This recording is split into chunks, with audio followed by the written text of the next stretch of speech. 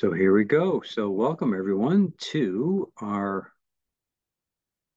June 2024 mindfulness refresher. And again, as you know, we do this monthly. Do want to also point out that this and other EFR webinars that I do and that are offered by the program, there are others, they all qualify for a Know Your Numbers credit. So that's the personal choice activities. And all you have to do is if you put that in there, I think it's $100 per class, and you could take up to 2 of our classes for $200 of credit. And you just put that in. It's a self-attesting kind of a thing on that Know Your Numbers platform. If you have any questions later, just let me know. So anyway, so welcome. Today we're going to talk about our relationship to our thinking and how our thoughts can sometimes pull us in lots of different directions and sort of take control in a sense. So moving on, get this. There we go. We're going to start with a mindful pause, as we often do, and we'll do that right now. And so let's just simply notice what you're thinking about right now. Just turn your attention into that internal chatter, in a sense. I'm going to mute everybody as we do that.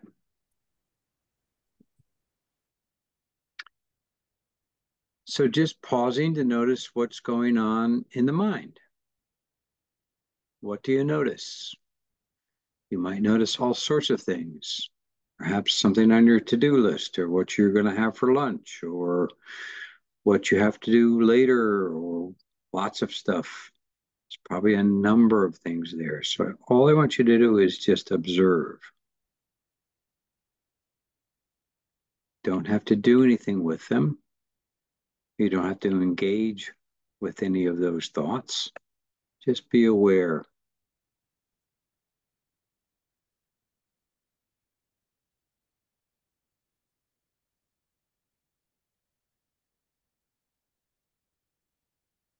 Now, there may be associated things like emotions or body sensations that also pop up.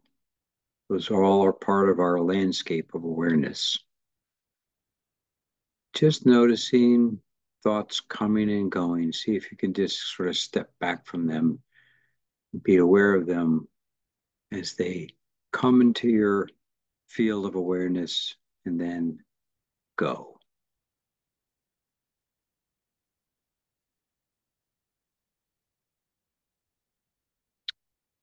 And then we're going to turn our attention to our breathing, just maybe taking a couple of nice, full, deeper breaths in through the nose, out through the nose or the mouth. Long, slow out breath. In again, filling and then out, releasing, just letting the breath be your anchor. And then also being aware of the body as it's sitting, or whatever position you're in, just being aware of the body, its posture, how it's positioned. Using the breath and the body as an anchor to kind of like get out of the head into the body, feeling the breath. Way to kind of recenter and focus. And then maybe taking one last deep breath in. And as you breathe out, we'll finish this brief pause. Okay, so that's just a quick little pause. It's sort of a variation of this 3-minute breathing space, which we've done a number of times in different classes. But the 3-minute breathing space, you kind of become aware of what's going on in the moment, kind of asking yourself, how am I, what's happening right now, and noticing thoughts. That's one area that we zero in on, noticing thoughts, emotions, and body sensations, but with particular emphasis on thoughts. And as I said, today we're going to be all about thoughts and our thinking and trying to use them in a way that gives us information and insight But getting back to the 3 minute breathing space, the rest of it is then gathering and redirecting our attention using the breath. So the breath is an anchor. Again, you can also use the body awareness. And then pulling your attention away from the thinking into the body, into the breath. And then expanding your field of awareness around the breathing to include the whole body, and then bringing that expanded awareness into the next activities of your day. So that's the 3 minute breathing space. It's a great exercise to do in response to something stressful or just as a practice, just as a really quick practice. So keep that in mind. Now, lots of times when we're thinking about our thinking, and it's particularly like in meditation, we are realizing that we're thinking about what we're not doing well. Sometimes we think that we're not meditating correctly, or we think we're just not doing it right. And so that's something to be aware of. So attitudes can help with this. So a good attitude is patience and self-kindness. So the four on the left there are important to kind of call out. Acceptance of those thoughts, but without getting caught up in them, and that's kind of the practice here is not getting swept away, especially by strong energy of certain thoughts and then their associated emotions, but also not judging them. And that's kind of the basic practice. So sometimes when we notice ourselves in meditation, we can notice ourselves saying things like, oh, I'm feeling really restless, or I'm bored, or I have too many thoughts. And that can kind of get in the way. But all you really have to do is sort of bring that non judgmental attitude and acceptance to that and say, okay, that's just the way it is. We can't stop our mind from thinking. It's just the natural state of our mind. It's always bringing up thoughts. And some of us have very, very active minds. And sometimes our thinking, there's lots and lots going on, right?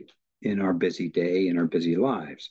So there's just so many things kind of, swirling around up there that capture our attention. Today's um, program is really all about trying to notice that, be aware of that, and be able to identify what thoughts are helpful, because we're not trying to stop thinking, but we're trying to manage those thoughts in a way so that we can notice what thoughts are helpful and what thoughts are not so helpful. Now, also as a kind of a prelude, why do we meditate? Well, a lot of us meditate because it's relaxing and it's a nice break. But meditation and mindfulness is really about being alert in the present moment to help awaken and be know what's going on, to see things clearly. It's kind of that weather analogy, to turn our attention inward to check out what's happening, right? So what's your intention as you sit to meditate? I've listed a few here. You've probably seen this before, but on the bottom, the last two I just want to call out. One is to gain insight. And the kind of meditation that we do is called mindfulness meditation, or sometimes it's called insight meditation. And it's really all about having insight into what's happening in the mind. And tuning into our thoughts is a great way to do that. And it can help us be more aware of the repetitive thought patterns that we all have, or sometimes they call them sticky thoughts.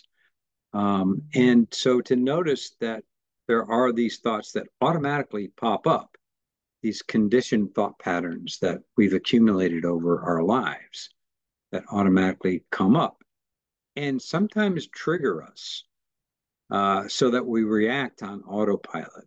And the whole point of our meditation practice is so that we're aware of those. And then the last point, so that we can begin to calm our mind. So the calming relaxation part of it is very helpful. And so that we can think clearly. And I know we've shown you this cartoon many times, but lots of times we get caught up on autopilot, and our mind is full of stuff, all the worries of the day, all the to-dos, all of the bill pays, all of the what the kids need, what the family needs, what we got to get done at work. It's a balancing act, and that tends to clutter the mind. So our practice of meditation helps us not get rid of thoughts. I mean, the cartoon kind of implies that, like the dog there. We want to be like the dog. We want to we want to have we can't get rid of thoughts, but we can sort of let those thoughts settle down, sort of like a snow globe. Like when you shake it up and there's all those snowflakes flying around. It's sort of like our thoughts flying around. Sometimes we call that monkey mind. I'm going to talk about that in a couple of minutes. But when we slow down and instead of focus on all those other things, usually during the day, we're multitasking. This is all about monotasking and letting all those things sort of drift down to the bottom so that we can see more clearly. We can be more awake and tuned into what's going on. And that helps us gain the insight. So this next image, again, which I've shown before, really shows somebody sitting in meditation, and that's just kind of a funny little cartoon to illustrate that we can't get rid of thinking. There's going to be all these different various random thoughts that come and go. They just pop up like computer pop-ups. If we had a little control that actually mindfulness is kind of like that little control to kind of manage those thoughts in a way that's helpful to us. And by the way, when you get these slides, this is an active link on the bottom here. It takes you to a thought meditation that I've got posted on our website, on our EFR website. But so Jack Kornfield, who's one of my favorite instructors, really talks about this wise relationship to thought. And what he says is that you might find yourself considering thinking as an adversary, the unwanted interruption to a good meditation. But this is a misunderstanding. Thinking is natural.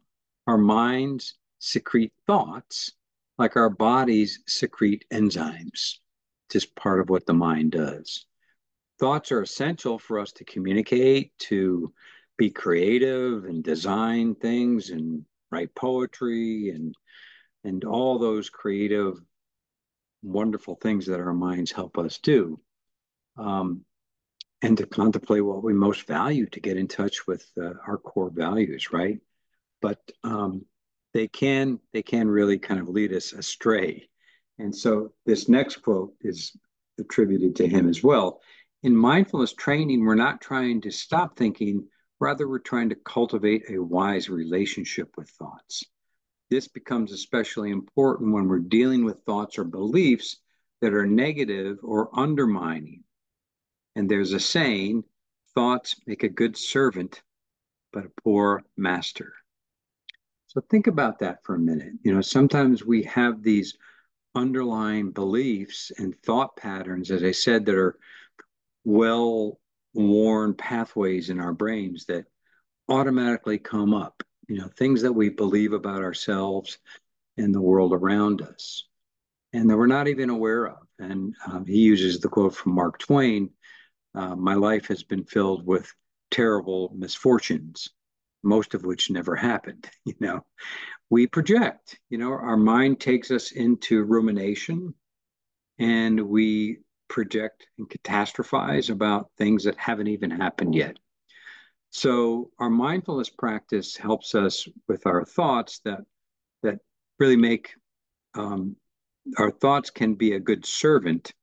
We can master those. If we let our thoughts be the master, it really does kind of lead us astray into all different kinds of directions.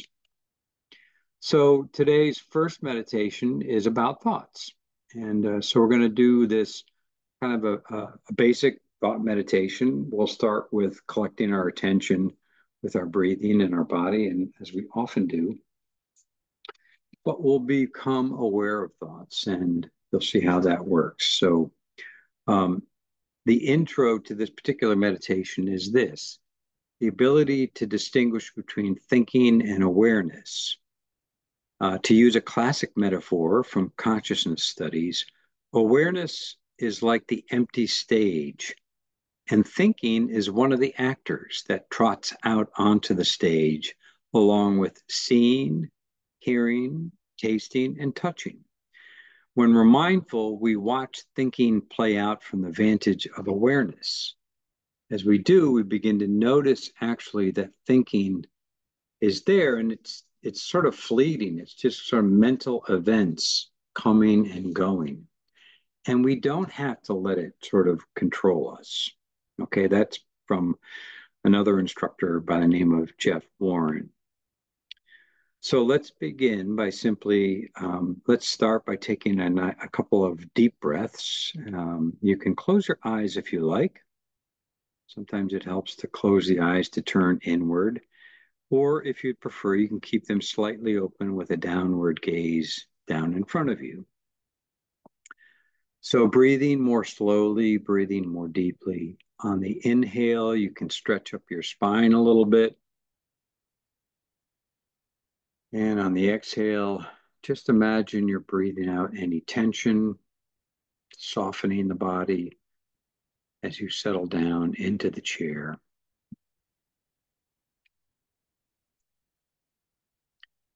Do that a few more times just so that we get in touch with the breathing. Being aware of the in-breath and then the out-breath. Just letting the breath be natural and relaxed at this point. In and out.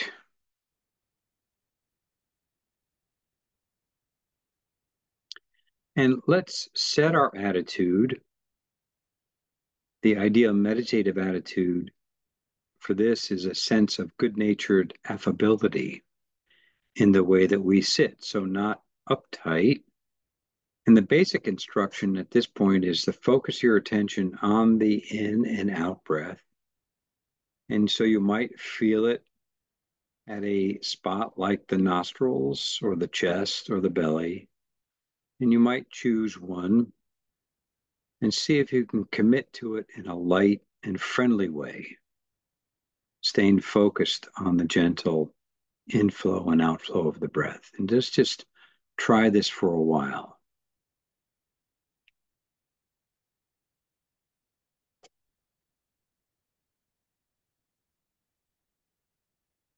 Some like to use a mental note to help pay attention. So saying to yourself in and out, or rising and falling at whatever pace works for you.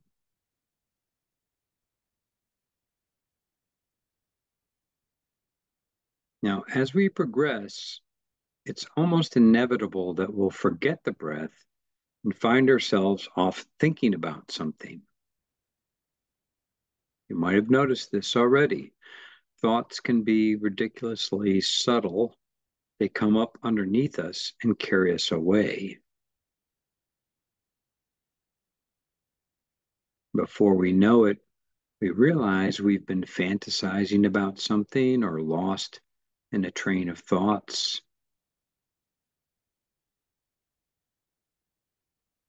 What do you default to? How does your mind get hijacked?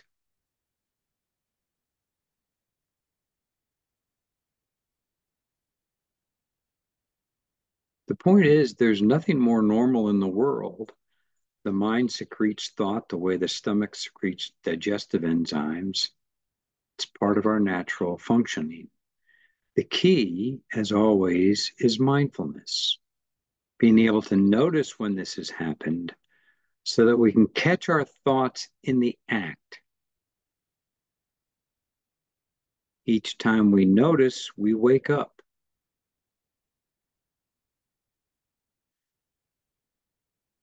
To help this, we might note thinking as it's happening and go right back to feeling the breath.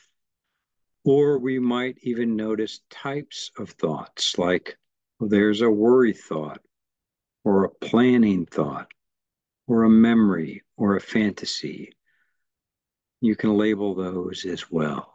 Let's do this for a moment or so, just observing thoughts and maybe labeling them as you're aware of them, not engaging with them, just labeling them.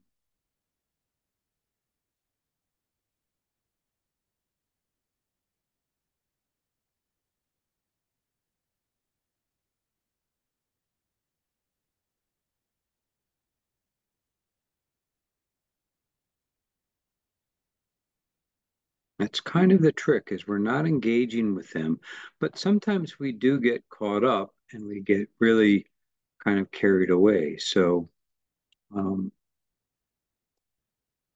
we find ourselves lost in thought.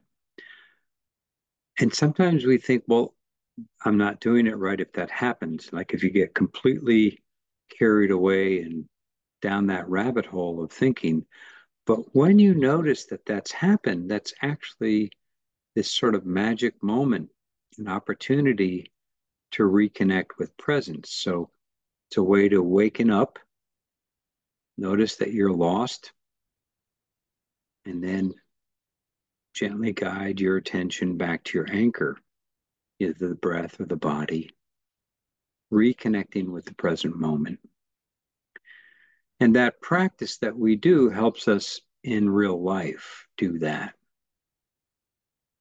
So just noticing that now, being aware of maybe noticing what kinds of thoughts popped up for you depending on what's going on. And when you feel ready, you can open your eyes as we begin to proceed back into the rest of the webinar today. But when you do, see if you can tune in occasionally to your thinking process. Try to notice when it carries you away. And also be curious about the exact moment of waking up. What does it feel like to suddenly snap back into awareness in the moment, to notice that you've been thinking? In this way, we become more present, more free, more available to life. So thank you for that practice with me. I hope you found that interesting. It's kind of interesting to look at our thoughts. The second meditation we do before we close is even kind of looking at a little bit of a deeper level of exploring what's underlying those thoughts. But here's a couple of quotes to ponder. We are not troubled by things, but by the opinions we have about things. And it's this idea that those opinions are all those thoughts that are coming up. There's commentary, there's opinions, there's judgments that we have about things that cross our paths, things that we like and we don't like. And so the things that really stress us out are not the actual things themselves, but it's our thinking and our opinions and our beliefs about those things. And then the second quote, between stimulus and response, there is a space. And in that space is our power to choose our response. And in our response lies our growth and our freedom. And that's from Viktor Frankl, from Man's Search for Meaning. So the more we practice again, the more we notice that there is this, we can tap into that space, even when there's almost like this automatic reaction that we have. Um, we notice the thought that pops up, the thought that maybe triggers us to react automatically. But I believe that with our mindfulness practice, it helps us tap into that space more easily so that we have this ability to choose our response. If we don't, this is what happens. The thoughts kind of pile up. We start that catastrophizing, ruminating, and they just really kind of be, they're just, that's when it gets sort of the snowball effect. We don't have any control over the thoughts. Now, another way that is commonly talked about in mindfulness instruction in classes is monkey mind. Maybe you can relate to this. Our thoughts are sort of like monkeys, flitting about, um, very kind of high energy and jumping from tree to tree, branch to branch, and a lot of chatter going on, a lot of noise. Um, now, I'm going to read you again a brief little thing on how to handle thoughts in meditation, how to handle that monkey mind, so that it doesn't get out of control. And this is by Peter Russell. Indian teachings call it the monkey mind, that continual inner chatter going from one thought to another with hardly a pause. How can we stop it? Simply telling it to stop doesn't seem to help. We may succeed for a moment or two, but it's soon back taking us away in some other thought. In meditation, if meditation is about the mind becoming still, then the monkey mind would seem to be its biggest enemy. I've been caught in this myself at times when it seems impossible to stop thoughts in meditation and wish they weren't there. So how do we handle thoughts in meditation? Actually, meditation is not about stopping thoughts. It's about not following them. This is really the key. Whereas in daily life, our attention wanders from one idea to another, in meditation, when you realize you've been caught in a thought, accept the fact. Don't judge or blame yourself. It happens, even to the most experienced meditators. Just pause the thought. Don't follow it any further. So pause it, don't follow it, let it go, and gently shift your attention back to your experience in the present moment. That's why it helps to come back to that anchor, whether it's the breath or the body or some other anchor that you've established. So that's the basic idea with this, and it's one way to think about our thinking that is a little bit more helpful. And then we also realize that our thoughts are often quite interwoven with emotions. And that's where it can get us a little bit into trouble.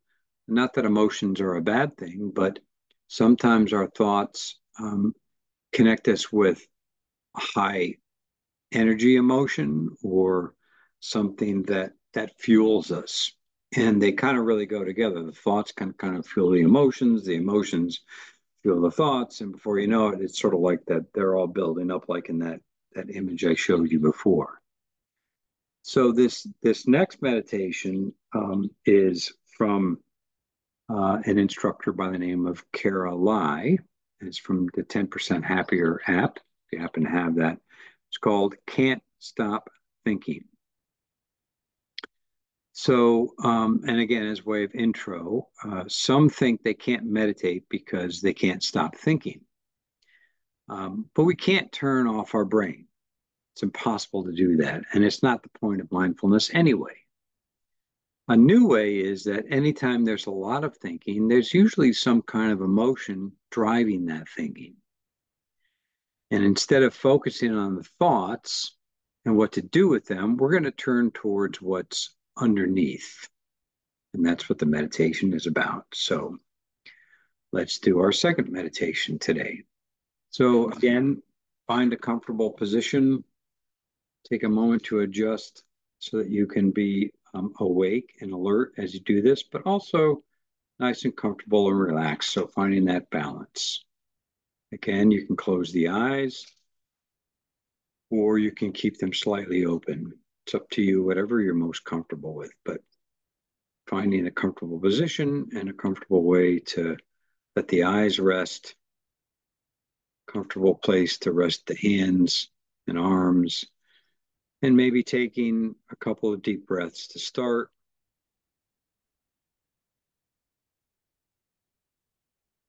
Just really feeling the breath as it comes in, filling the body, and then releasing. Let the out breath be long and slow, releasing and relaxing as you breathe out.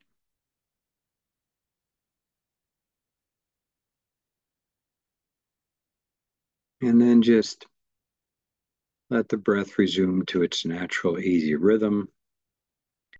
And also feeling the body. Feel the body as it sits, feeling the feet connecting you to the ground, feeling the body being supported by the chair. And choose the breath or the body, or both if you like. They're connected, of course, as an anchor. And let's stay with the anchor for a few moments, coming back whenever your attention has wandered. So you'll probably notice some thoughts, maybe a lot, or just a few, or not too many at all. If you're having a moment where your brain feels out of control and thinking up a storm, that's totally fine.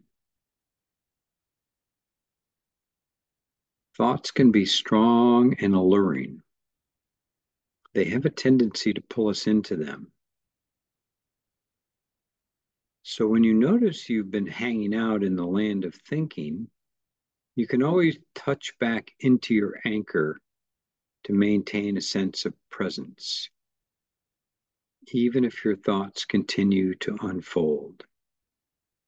So let's just try this for a little while. Just start with the anchor, but then when you notice thoughts pulling you, just be aware of that and returning to your anchor. Noticing thoughts, they continue, coming back to the anchor, just like we did before.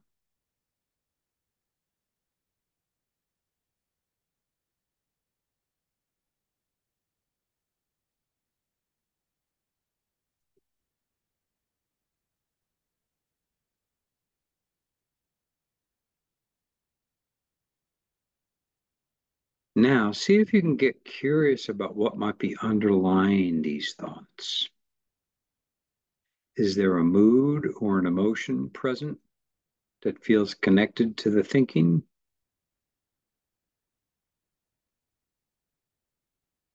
If it feels okay, direct your attention into the body and see if you can tell where these thoughts and emotions might be landing.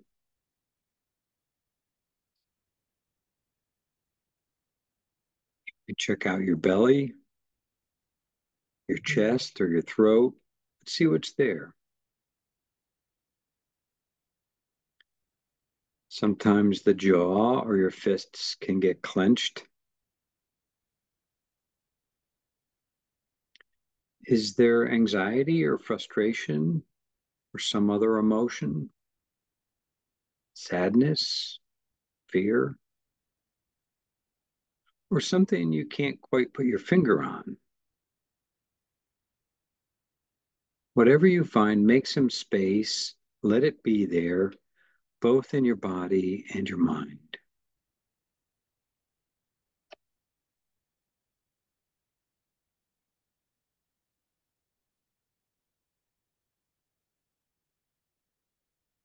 Allow the sensation to move, or change, or grow to express themselves in whatever way they need to. But bring a kind attention to whatever you find, the way you might care for a small child that's hurt or upset.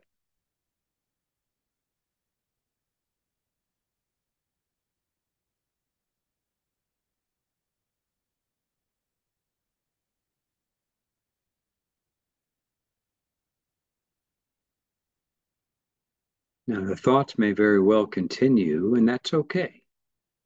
That doesn't need to stop or change.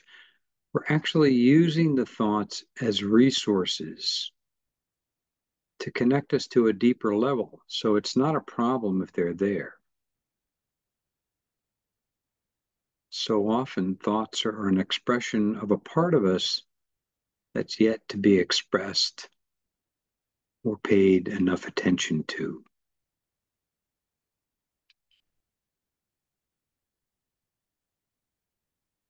When we can connect to that part of us in an open, caring, and non judgmental way, it can help address what's going on the deeper level and bring attention and care where it's most needed.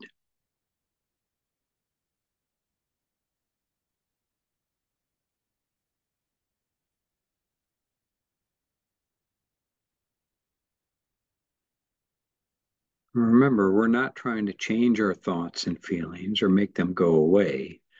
We're just trying to understand them a little more.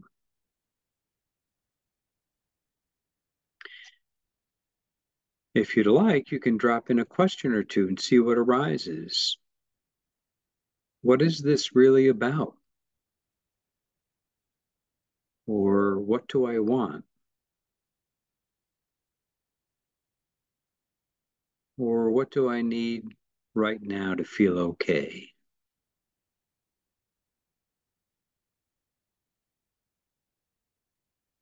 We're connecting with these feelings, making some space for them. And if it feels overwhelming, we can come back to our anchor and breathe slowly.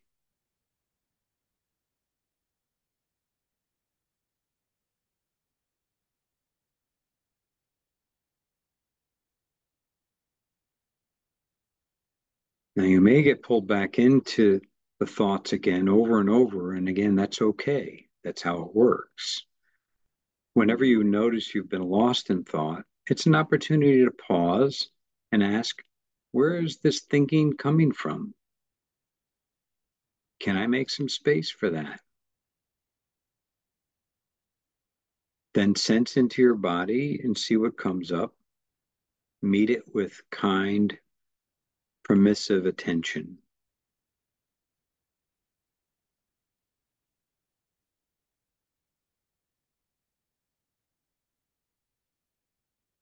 Remember, as you go about your day, it's never wrong or bad to be thinking.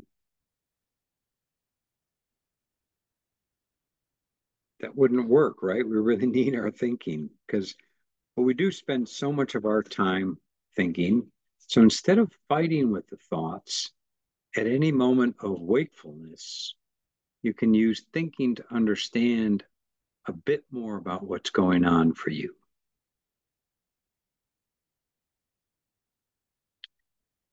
So when you feel ready, start to bring your attention to the space around you, maybe noticing any sounds in your environment, gently opening your eyes if they're closed, and reconnect with the world around you. And thanks. Thanks for practicing with me. Maybe you noticed that monkey mind going on.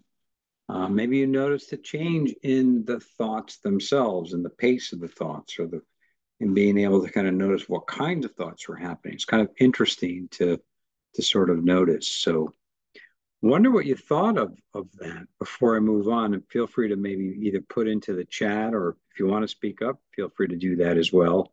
Just unmute yourself. But this is a little different than our kind of standard, the standard practice is when we focus on our breath or our body, when thoughts distract us, we just bring ourselves back. We reconnect, re anchor ourselves. Um, this is different. This is really noticing a little bit more about what's happening with those thoughts, being curious about them, being open to what's going on with them, right? And in this way, I like to think of this as kind of taking the weight off your mind. Because again, if we let those thoughts sort of have that mind of their own, they can tend to build up, they can tend to um, take on a life of their own. So any thoughts or comments? Love to hear what you thought about that. Got a couple minutes before we close. Got a couple more things to show you and resources to tell you about.